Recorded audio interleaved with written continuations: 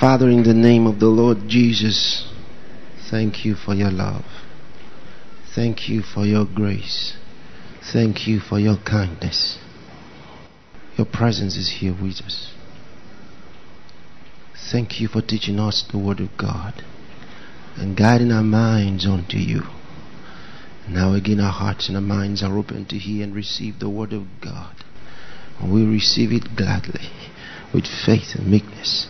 In the name of the Lord Jesus Christ. Amen. Amen. You may be seated. Hallelujah.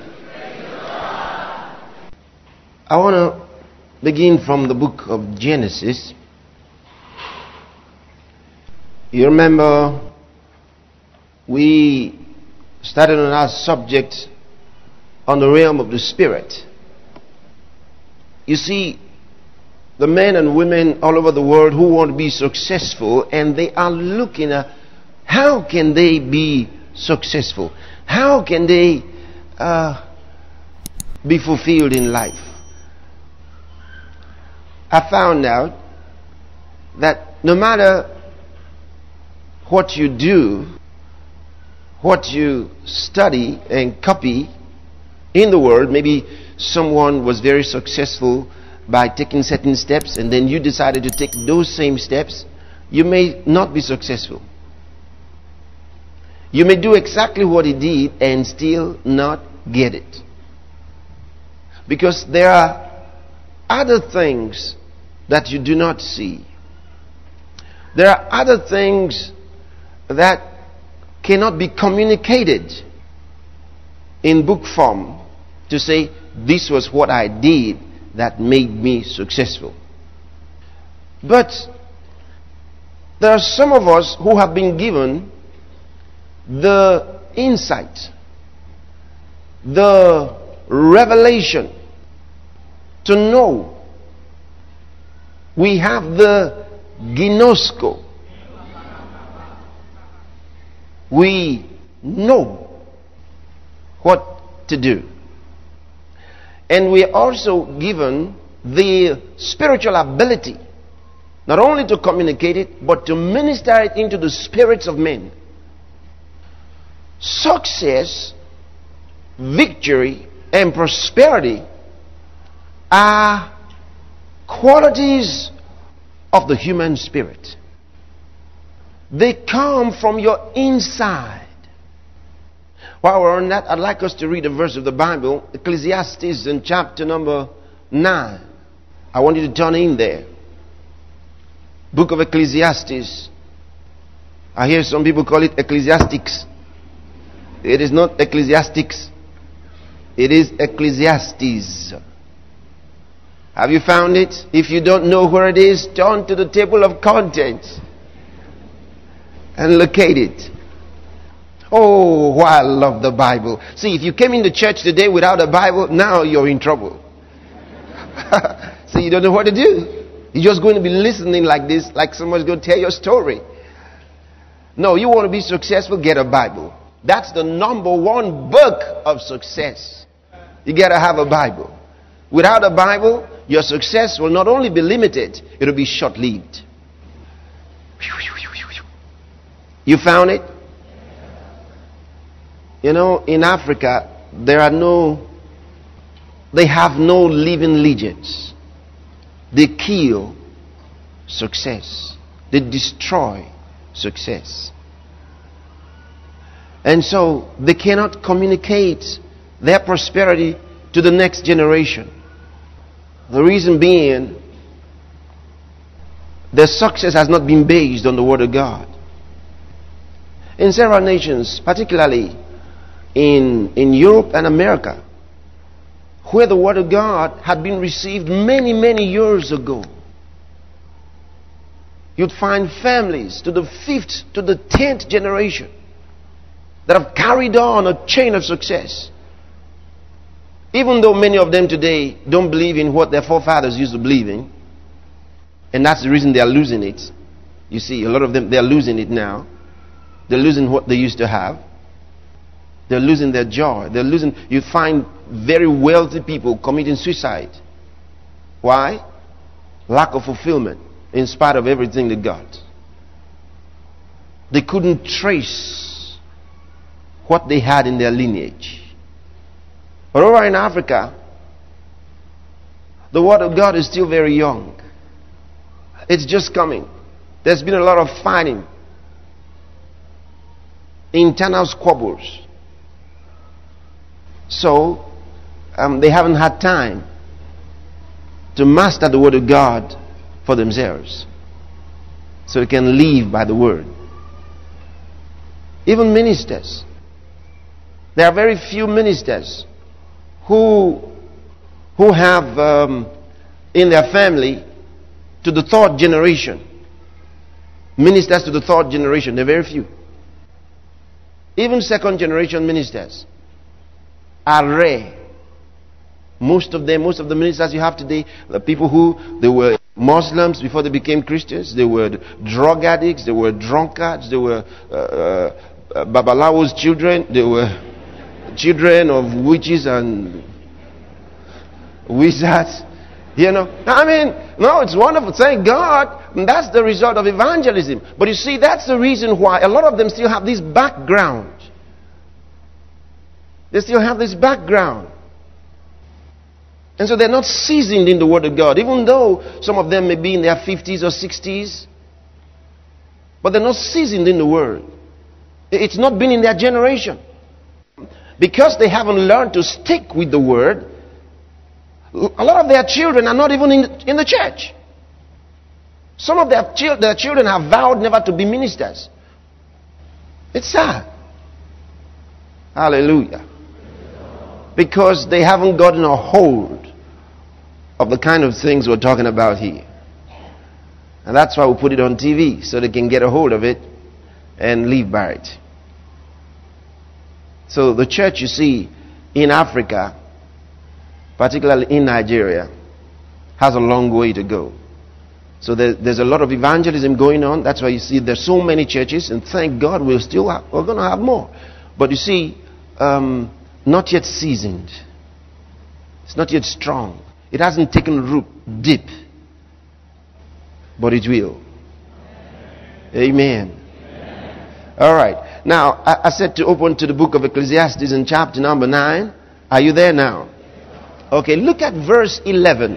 And I want you to read it to me. What does it say? Again. Sorry. I want you to start again. I didn't hear what you said. Good.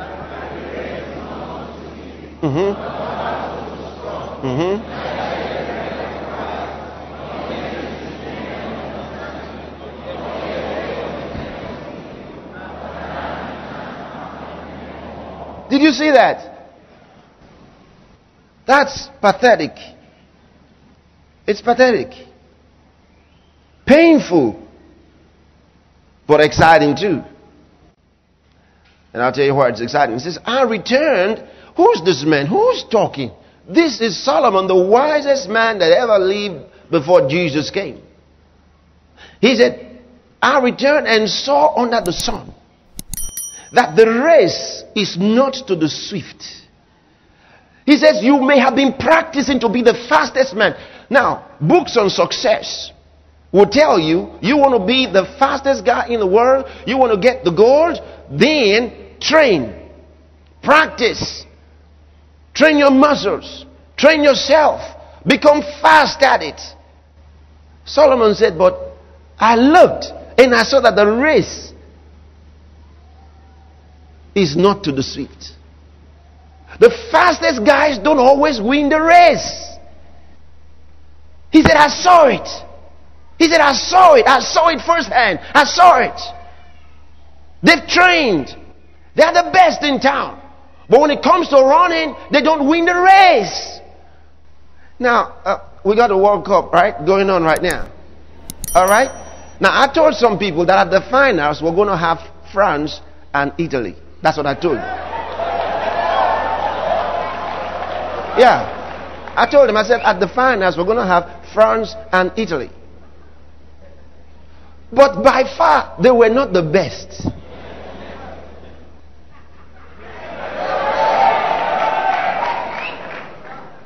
Hallelujah. Okay. Now look at this. It says, I returned and saw under the sun that the race is not to the swift, nor the battle to the strong. He said the strong don't always win the battle.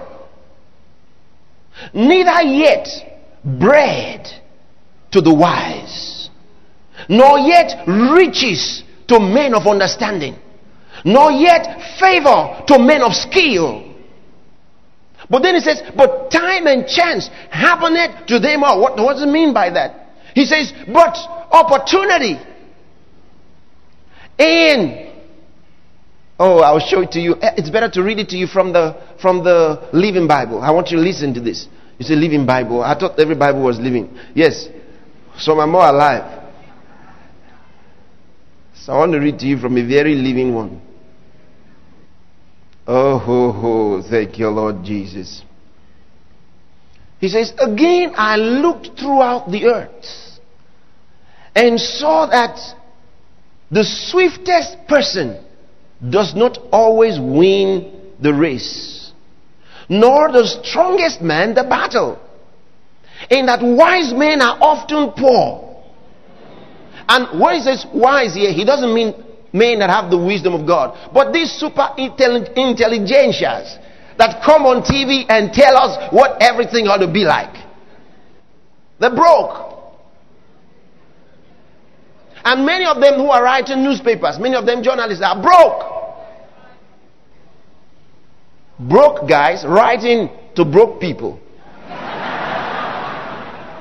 No, when you're smart, you don't read things by broke men. Rich people never criticize rich people. It's always the poor that do it. So don't feed yourself with information from those who are broke. If you want a change, if you don't want your life to be like his own, don't read what he writes. Because he can only give you what he's got. What should be praiseworthy, he condemns. Then you join him and have the same spirit. Where do you think you're going to end up? Like him? I read things written by successful people. And not just successful people. To be a success, you must help other people become successful. Success is becoming more like Jesus by helping others become more like him. More and more like him in your ways of doing things. Hallelujah. So he says, not a battle. He says, read it to you in the Living Bible. Not the strongest man the battle. In that wise men are often poor. And skillful men are not necessarily famous. He says, skillful men are not necessarily famous. Think about it. In Nigeria, I believe there were lots of men who could have beaten the champions of the WWF or World Boxing, what do they call it? WBA, what? World Boxing Association, I believe. Those champions could have been beaten by some of the street guys here. But they're not famous. They're fighting in the street. So skillful men are not necessarily famous. Look at those who are driving their own Formula One on 3rd Mainland Bridge. They're doing their Formula One there. But Schumacher has made a name. Why you're there? Vroom, vroom, and you think you're faster than me. Vroom. And by the time you get to where you're going, you don't win anything. Only you. You've just made your car older. The next morning you're starting. You've been tearing it on the 3rd Mainland Bridge. Look at you.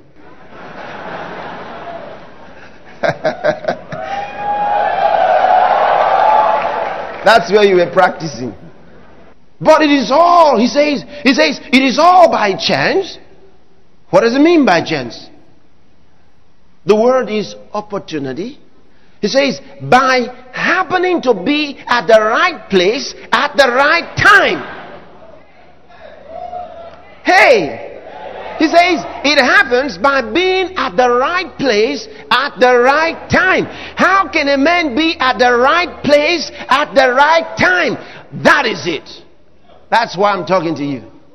How can you be at the right place at the right time? Phronesis. That's how you can be at the right place at the right time. Proverbs chapter 20 and verse 27. What does the Bible say? Can you read it? Proverbs chapter 20 and verse number 27. Read it to me.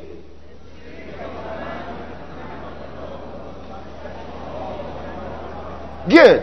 He says, the spirit of man, not his brain, not his head, not his mind, but the spirit of man is the candle of the Lord. That is where the light of God is. It's in your spirit. That's where you are directed. That's where you are led. That's how you can be at the right place at the right time. It means being located in the perfect will of God. Romans chapter 12. Have you found it? Read verse 3. Romans chapter 12. Have you seen it? Okay, read it to me.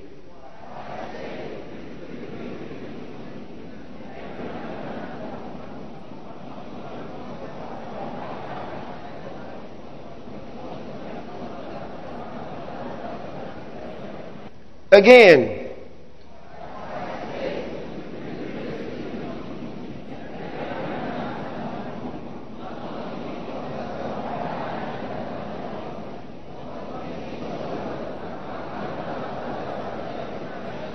God has dealt to who? Everyone. To who? Everyone. Everybody. Among you. He's talking about those who are born again. Every one of us. He says God has dealt to us the measure of faith. Every one of us has the same measure of faith. And with that measure of faith, the question is, what do you do with your faith? Do you use that faith to get the right thing?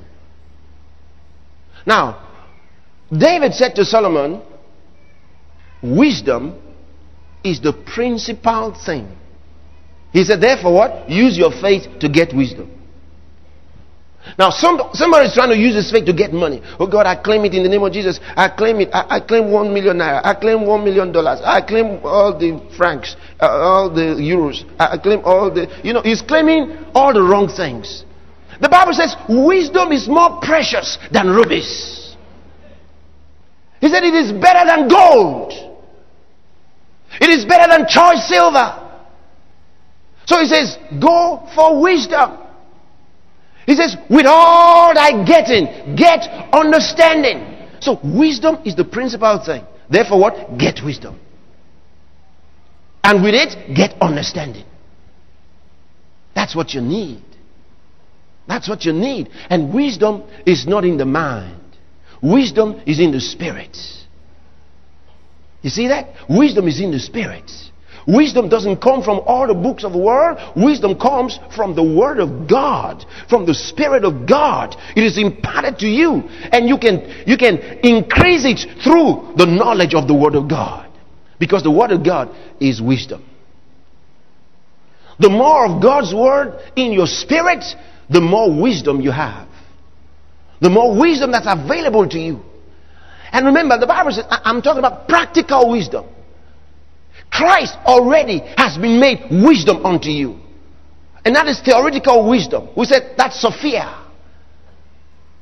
Okay? But when you begin to study the Word of God and understand it, what happens is you receive synesis.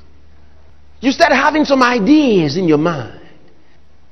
It starts changing your thoughts about God.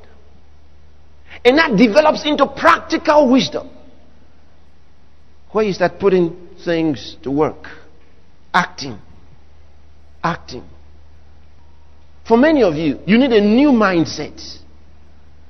For some, you need to develop your mindset. Some need a totally new mindset. Some have been negatively programmed in life. It doesn't matter what you read.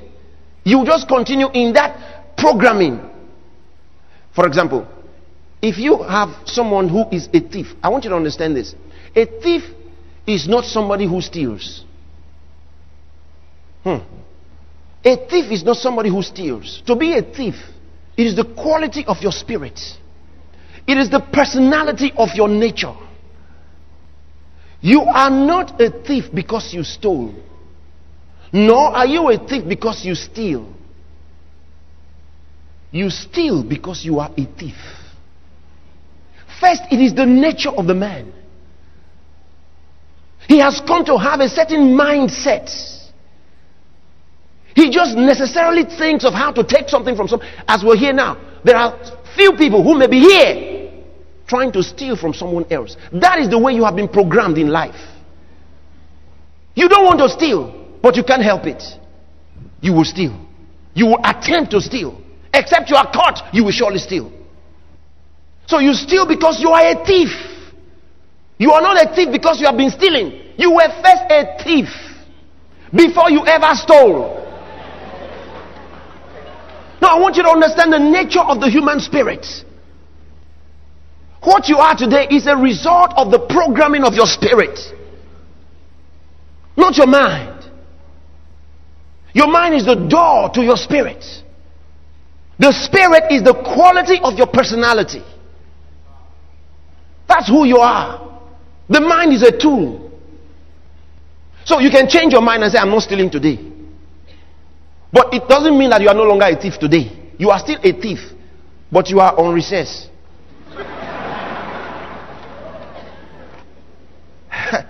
You get what I mean? So your mind says, not today. But your nature is the same. Your spirit is the same. That's why Jesus said you must be born again. You need a new spirit. So he said, a new heart will I give you, and a new spirit will I put within you, and I will take out of you that stony heart. That stony heart that can watch a man die without helping him.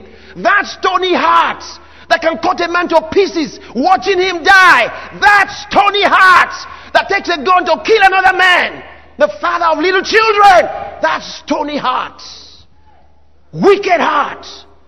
Your heart is so hard. God wants to take it out. And there's somebody here today, you have been so wicked, so hardened.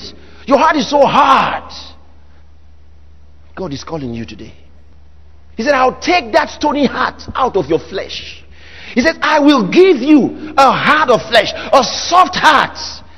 Oh, glory to God. That has love. And the greatest power in the world is love, not hatred, not wickedness.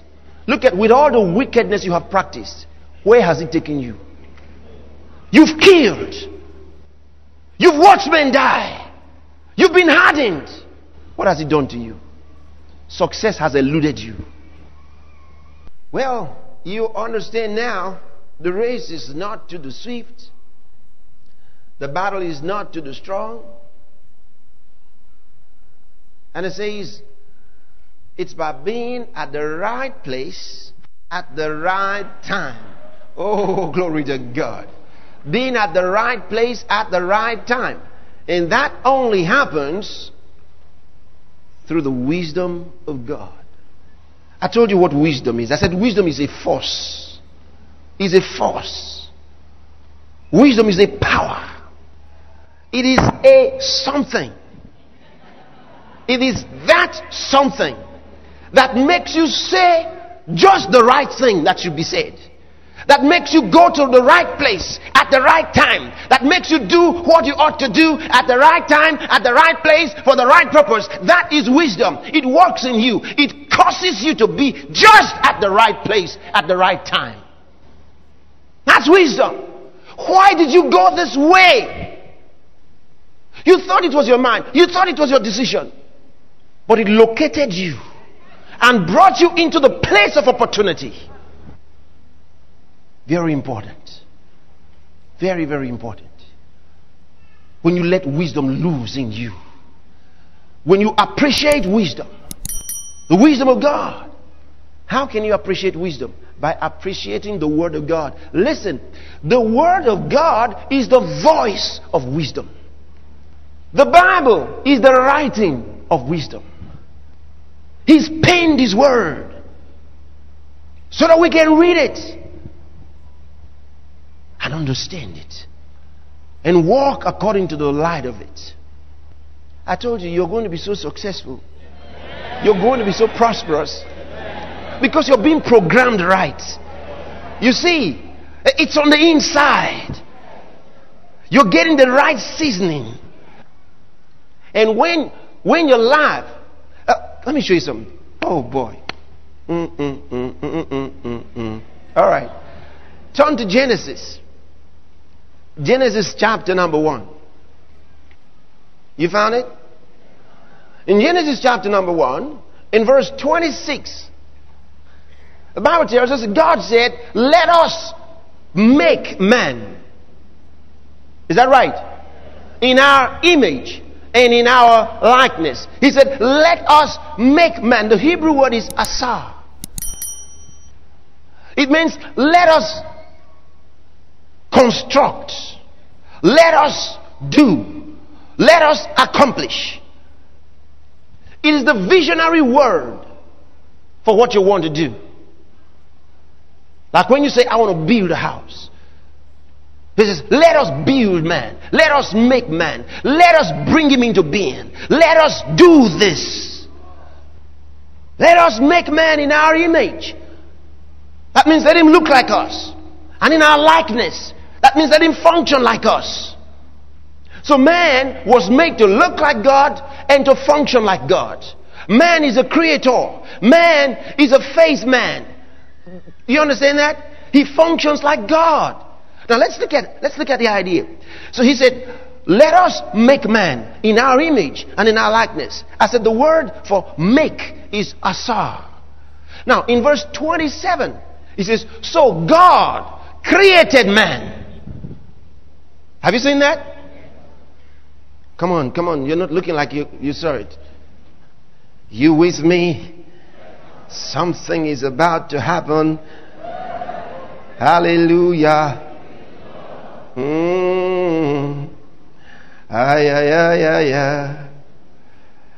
Let's read it from verse 26. And God said, let us make man in our image, after our likeness, and let them have dominion over the fish of the sea, and over the fowl of the air, and over the cattle, and over all the earths. Over all the earths. I like that.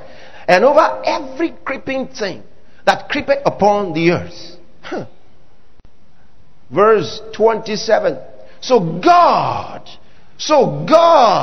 Somebody say God. God. Bara. That's the word. God created. It's the Hebrew word bara. God created man. This is nice. God said, let us make, let us construct, let us build, let us bring into being. It's the visionary word. Like, I want to build a house. I know the house I want to build. Okay? But you see, I want to build a house. It's a visionary word. Let's make it. Let's do it. So God created. He didn't use the same word. Asar. Why? Because asar is a visionary word. So now God created man. But when he created man, come on, read verse 27. So God created man in his image. In the image of God created he him. Male and female created he them. And God blessed them. And God said unto them, be fruitful and multiply. Where was man when God created man? Where was man? Hold on. You'd see it in a moment. Bara. You wouldn't forget that, would you? Okay. Turn to chapter 2. Genesis chapter 2. I was sharing part of this with you the other day.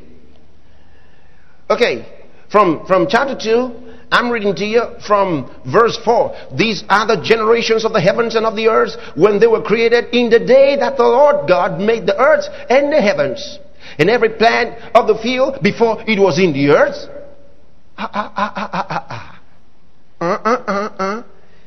God did these things in different days. It wasn't on the same day. Come on. The first day he did something. Another day he did something. The third day he did something. Fourth day he did something. And then until the sixth day. It was the sixth day that God made man. Right? But look here. He says, these are the generations of the heavens and of the earth when they were created. I want you to mark that word. When they were created.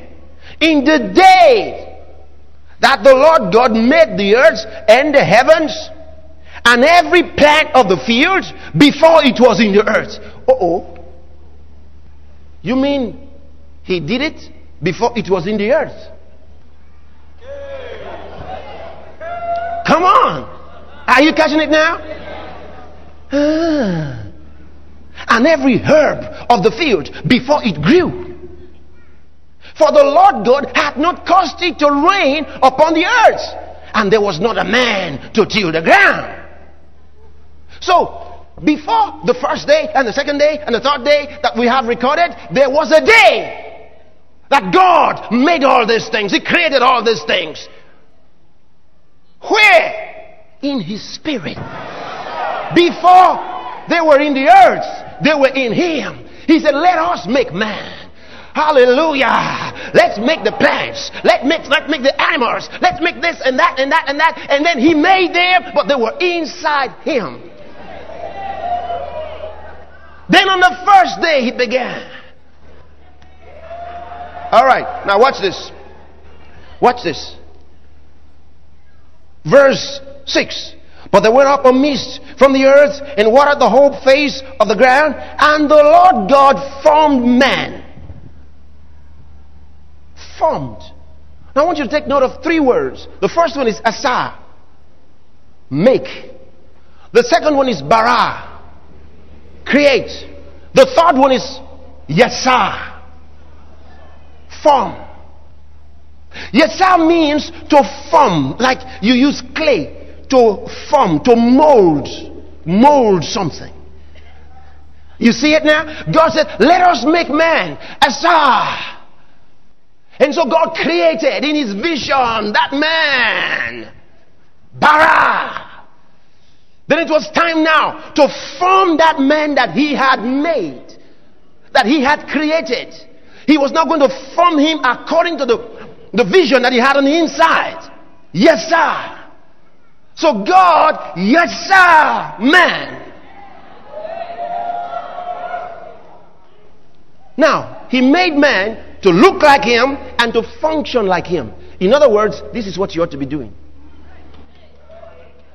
You say, I'm going to do this. I told you I was going to build an auditorium, right? And I said, look, we will do it. It's inside. Many times I've walked inside it.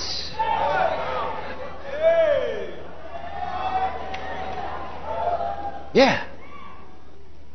I told you how we're going to have television reaching out to the whole world.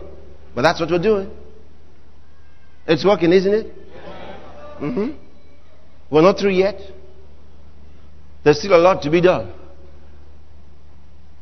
You walk inside. Say, let us make. Then you create. Then you form. Hello? Say, I was made to function like God.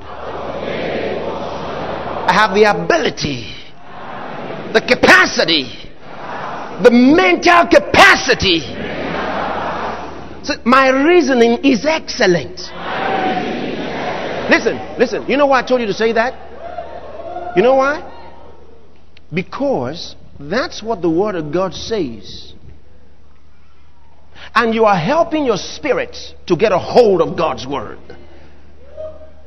Hello? Maybe I should show you something. Hallelujah. Turn us in Matthew's Gospel, chapter 7. I want to read something to you. Just a moment.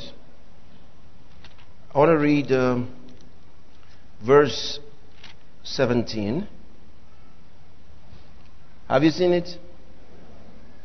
What does it say? I want you to read it again. Even so, every good tree bringeth forth good fruit. Was that what you saw? Even so, every good tree bringeth forth good fruit. But a corrupt tree bringeth forth evil fruit. Turn us in John's Gospel, chapter 8. Have you seen it? Read verse 43. Why do you not understand my speech? Even because you cannot hear my word. He said, why don't you understand my speech? Look at the words were carefully coined. He said, why do you not understand my speech? Speech, lalia. That's Greek. Lalia. It means my talk. It turned out to be a talk. So they couldn't understand his talk. He said, because you cannot hear my logos. Logos is revelation. Logos is the word of God, the whole body of truth that God has given to us concerning himself. So when Jesus spoke, he was the logos of God. But when men listened to him, they heard his speech. It was a speech. For some people, the word that's coming to them right now is the word of God. Someone could be listening, and it's a nice speech. He does not understand it. Jesus said, why don't you understand my speech? He said, because you are not hearing my logos. They could not understand the speech. It was a speech. Do you remember on the road to Damascus when Saul of Tarsus was going to arrest Christians? He said, I heard a voice from heaven. He said, Saul, Saul, why persecutest thou me? He said, that voice spoke in the Hebrew tongue. And all of us fell down to the earth. He said, we all were there. I was the only one who heard the meaning of the words. He said, the others heard the sound, but didn't understand the meaning. Yet they understood Hebrew. Jesus spoke to Saul of Tarsus in the Hebrew tongue with a loud voice. Everybody heard, but the others only heard a sound. It was lalia. They had no understanding. But Saul of Tarsus told us what Jesus told him. How many of those people gave their hearts to Christ afterward? There's no record. They probably were among those who criticized him. How can Saul say that Jesus spoke to him? We were all there. We heard this sound. Now Saul has interpreted it to mean that Jesus told him something. These people. No, you see, that's their phronesis. It's their mindset. They couldn't believe God talked to people. And so God didn't talk to them. God is a master communicator. He can speak to the closest person to you in the language that you understand, and still it will be a lalia to you instead of a logos. Is it just what the man is saying now that you are hearing, that you are doing like this? You know, someone is listening and doing like this. They don't say, it's not the same thing we are hearing. No, it's not the same thing. It's not the same thing. It's not the same thing. The Bible says the people of the Old Testament could not enter into the promised land. Why? He said because what they heard from God, they didn't mix it with faith. They didn't mix it with faith. When you hear the word of God, it will not help you until you mix it. There must be a chemistry. Do you understand? You must mix it with faith. When you mix it with faith, it will produce results. Shout amen, somebody. That's what I've done to the word. That's why when I study the word of God, it's like something is flying me. Come on. You know, I'm out of this world. Because I mix it with faith. And He's made my life so beautiful. Oh boy. Oh boy. Sometimes I say, Lord, you've made my life so wonderful. I'm so blessed. I think about the mind. Even with the mind alone. When I consult with my mind. I try to check, how did you come about this type of mind? It's the Word of God. A mind that knows no hate. A mind that has no bitterness toward anybody. A mind that just knows God, loves God, understands faith and the Word of God. Do you understand what I'm talking about? You live on the mountaintop. You look at the whole world from there. Nothing shakes you. Hallelujah. I said just the mind alone. I'm not even talking about all the other things. Just the mind. What about my spirit? The character of my spirit. Boy, I have been awakened to the fatherhood of God. There's a relationship, a koinonia. I know Him.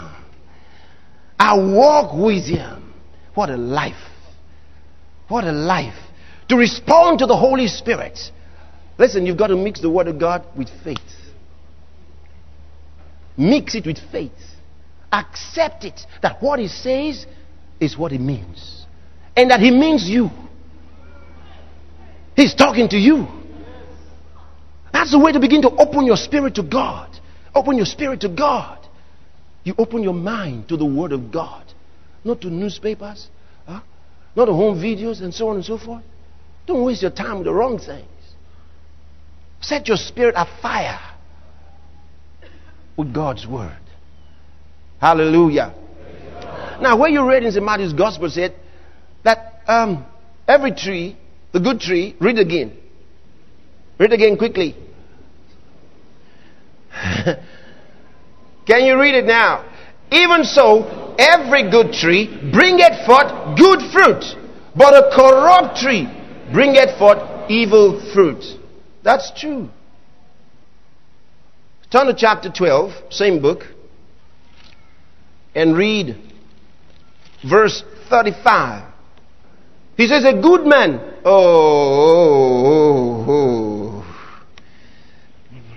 If you don't have a Bible, this is another place I'll feel sorry for you. Hello? Watch. He says here in verse 35, a good man out of the good treasure of the heart bringeth forth good things. You see that? Bringeth forth is a Greek word, a compound word. Okay? I'll tell you what it means. It means to shoot out unresisted. It means to produce forcefully, unhindered. Which means it will necessarily happen.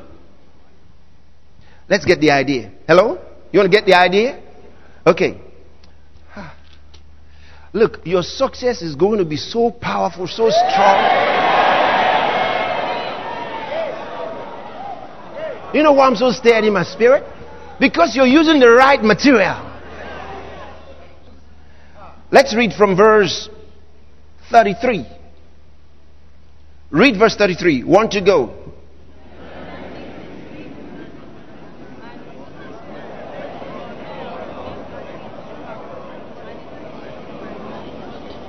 Good. He says, hey, you want to do something? You want to see good results? He says, make the tree good and his fruit good. Or else make the tree corrupt. So the issue is the nature of the tree. The type of tree. If you say, I want mangoes, you can't go and sow corn in the ground and expect mangoes. You can't sow corn and expect oranges. He says, make the tree good and his fruit good, or make the tree corrupt and his fruit corrupt. Now look at verse 35. Now, it's good for me to read 34 to you. He said, oh, Jesus is talking. Oh, generation of vipers, brood of snakes. He says, how can ye, being evil, speak good things? I want you... Am I talking to people who are alive spiritually? Are you catching what he's saying? Jesus has thrown in another big one. I said he's thrown in another big one. Let me show you. He says, you know, Jesus spoke words. The living logos. Listen to what he said. Oh, generation of vipers, how can ye, being evil, speak good things? He said, speak. Because to bring forth those good things, you will have to speak them. You see it? It's in your mouth. It's in your mouth. You want to have health. You want your family to be in health. You've got to speak. He says, oh, generation of vipers, ye snakes, he said, creeping things, deceitful fellows. He said, how can you, being evil, since you are evil, how can you speak good things? He said, you can't speak good things. No, he is not talking about when you are abusing somebody and doing your hand like this. Your father, your mother. That's not what he means by bad things or good things. He means creative words that produce results from our kingdom. How can ye, being evil, speak good things? For out of the abundance of the heart. It's based on what you got on the inside. In Proverbs chapter 4, in that 24th verse, what does he say? He says, guard your heart with all diligence. For out of your heart are the issues, the outflowing of life. The issues of life. He says they come out of your heart, your spirit. That's where they are deposited. All the good things you want to experience in life, they're inside you. So he says, guard your heart. Don't let unbelief enter. Don't let fear enter. Don't let anybody talk you down. You understand what I'm talking about? He says, guard your heart. Disallow negativity. Guard your heart with all diligence. Because it is from there that the life that you want to enjoy, that's where it's going to come from. Oh, hallelujah. Man, oh my. Hey, a good man out of the good treasure. You see, I got good treasure in my spirit. I've deposited the word of God. Bible says, let the word of God dwell in you richly. Richly. I got a good treasure of God's word on the inside of me. Every time I need it, I pull it out. Every time I need it, I pull it out. Come on, somebody shout hallelujah. Out of the good treasure of his heart, the good treasure of his spirit, he brings forth good things.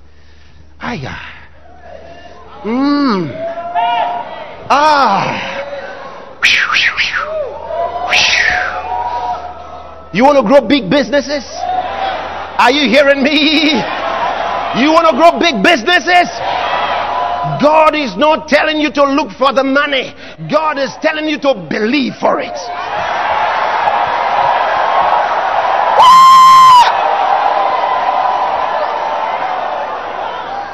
He's looking for somebody who can believe. Didn't you hear it? He said the race is not to the swift. The battle is not to the strong. Are you hearing me? He's looking for somebody who can believe. Can you believe? I can believe. Somebody says, you won't believe this. Oh, try me. I can. He's not looking for somebody, go look for the money. He's saying, can you believe for it? The cattle upon 1,000 hills, the silver and the gold, they all belong to God. He's looking for somebody to deliver them to.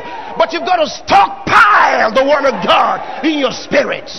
Because you see, the wealth of our kingdom can only be used through the wisdom of God. God is a good investor. He doesn't commit his wealth into the hands of those who are ignorant of God's word. He wants you to run this thing with wisdom. Listen, you haven't seen riches yet. You haven't seen. I'm telling you, this world is about to see something. Are you hearing me? Oh, hallelujah. Mama. I can't believe. I can't believe. See, that's why I'm sticking to this thing. I'm sticking to the word of God. So when God speaks to me, I can believe him. He said, Moses, stretch your hand over the water, the Red Sea, the famous Red Sea. Moses knew about the Red Sea, had never heard that anybody split it wide open. And God said, Moses, hey. But Moses had come to a point in his life that he could believe God. He had been trained to believe God. He was ready for it. He wasn't afraid of the Egyptians. So when God said, stretch your hand over the water and divide it, Moses stretched his hand over the water. And God split it wide open. You see that? He didn't tell Moses, look for the instruments to drain the water. He was looking for a man who could believe. Can you believe? I said, can you believe? Oh, the future is yours. Woo! Glory to God. Hey! The future is yours. I believe in your future. I see you making waves all over the world. I see you making waves all over the world. I see you making progress, taking over nations, taking over businesses. I see you moving. Somebody shout hallelujah, glory to God. Woo! Ah.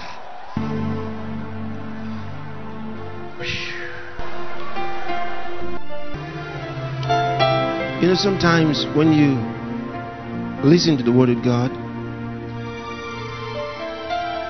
you might even ask yourself, I've been so inspired. What do I do now? When you are asking yourself, what do I do now? That means you have not heard enough. You know what you should do? Get the tapes. Listen again and again and again. If after listening over several days and weeks, you still ask yourself, what should I do? Go and listen again. Because the answer to the question is there with you, but you don't know yet. So when you're saying, with all what I've heard, what do I do now? That means go and listen again. Because the Bible says, when the clouds be full of rain, they empty themselves. It doesn't say when the clouds be full of rain, they ask, what do we do now?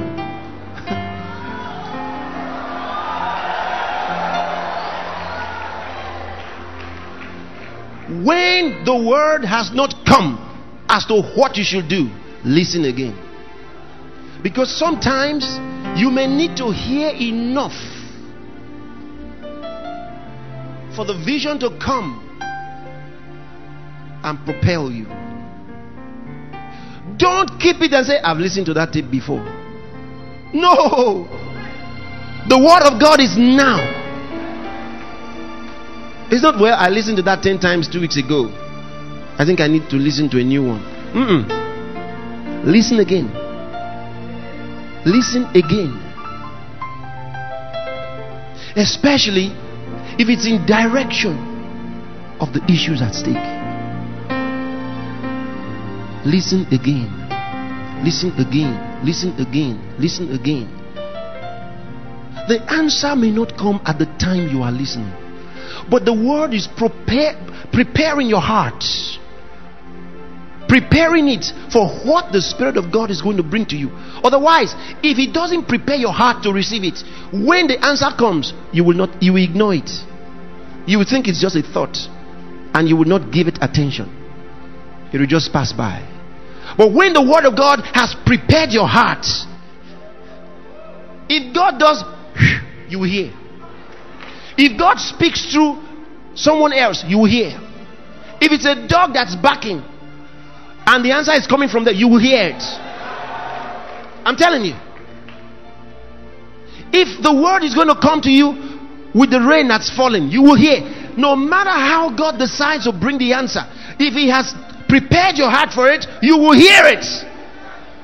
But if you have not used the word of God to cultivate your heart, to get it ready, even when it comes, you will have answers for it. But you know that I don't think so. But God came, you didn't recognize Him. It's like Jesus. The people were not prepared. They had been praying for the Messiah to come, but they neglected the word. Jesus said to them, you err because you know not the scriptures. If they had known the scriptures, when the Messiah came, they would have known. But they were ignorant of the scriptures. So when the one they were praying for arrived, they didn't know. That's the problem with many Christians. A lot of them were praying for something, praying for the move of the Spirit. I still hear many of them praying today that God should bring into the church the things that we are seeing on a daily basis. They are crying to God. They prayed, but when it came, they ignored it. They're asking for the move. This is the move. This is it. But they don't know. It has arrived.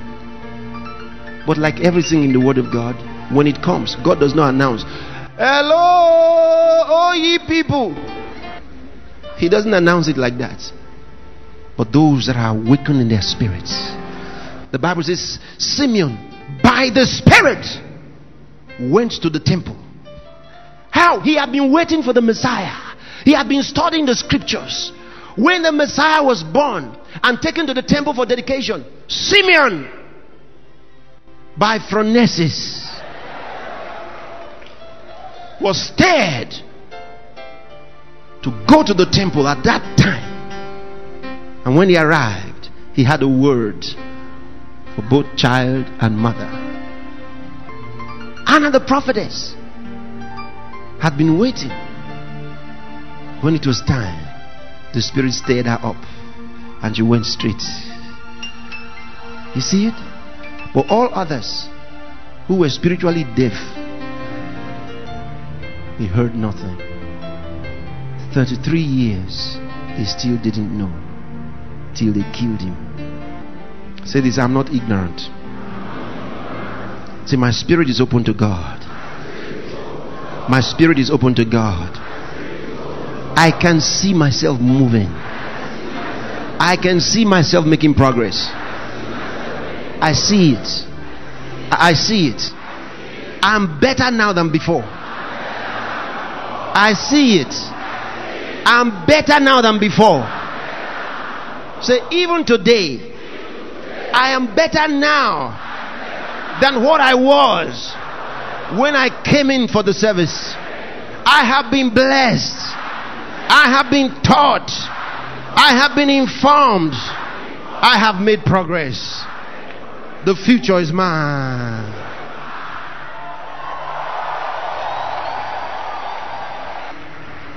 Open your mouth and talk to the Lord. Worship Him. Worship Him. Honor Him. The Lord is listening to you now.